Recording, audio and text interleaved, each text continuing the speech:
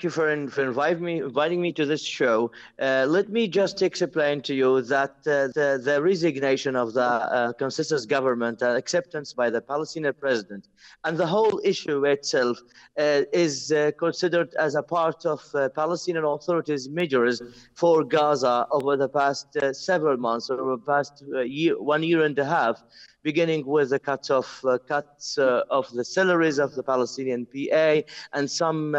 restrictive measures for Gaza. This is a part of the state of a split between Palestinians, between the Fatah Party, Palestinian President Mahmoud Abbas, and the Islamist Party Hamas in Gaza, based on the failure by both parties to recognize or to realize a unity deal or a unity between themselves.